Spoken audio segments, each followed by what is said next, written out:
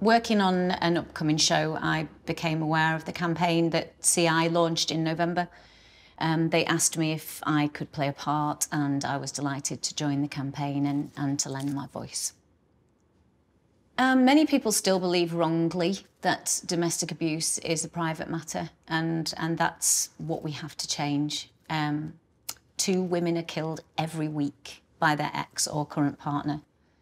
And if 2 people were killed at a football match or at a train station every week, you'd know about it, because it would be in the news and in the papers, and everyone would be talking about it and want to do something about it.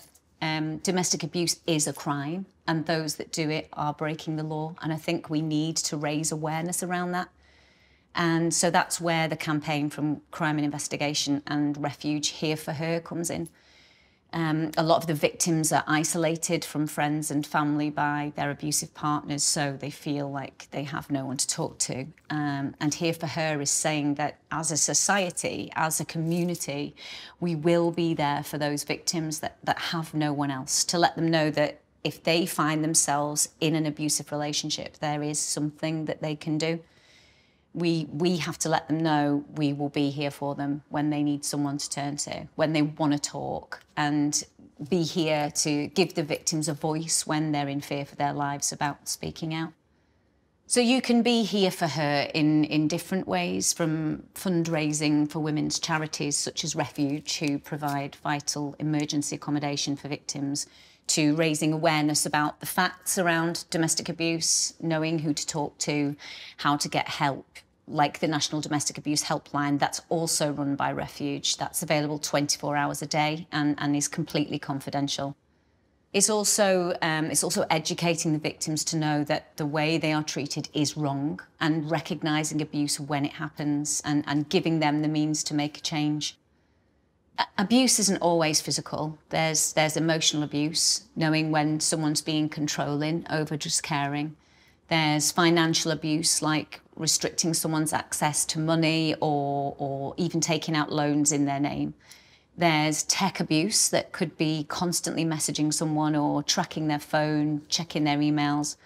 And I think when you're in that kind of relationship, sometimes it's hard for the victim to see that this is not normal behaviour, that they do not deserve to be treated like that, and there is help they can get. It's also really important to educate men on this as well, knowing what abusive behaviour is, you know, that it is a crime and there are no excuses ever for treating someone that way. Might make them consider their actions and be more aware of what kind of relationship they have with their partner. Crime and Investigation partnered with Refuge to get this information out there as widely as possible. They say it's almost 1 in 3 women who experience domestic abuse in their lifetime, which is just unacceptable. Being here for her is a way of showing solidarity with these women, even if we don't know them. We want to let them know that this will not be tolerated. Well, the charity Refuge are a vital service for women suffering abuse, whether it's emergency accommodation for women and their children fleeing domestic abuse, or the National Domestic Abuse Helpline, where you can get emotional support and information on where to get legal advice, and meeting other survivors to share their stories. Refuge's mission is to help women to take back control of their lives following domestic abuse and start again, free from violence and the fear that they've suffered, and continue to provide care after they've left.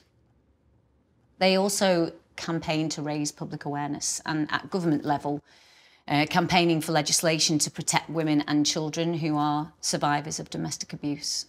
And whatever kind of abusive relationship you are in, Refuge look to provide you with the right support and the information to get you the help you need.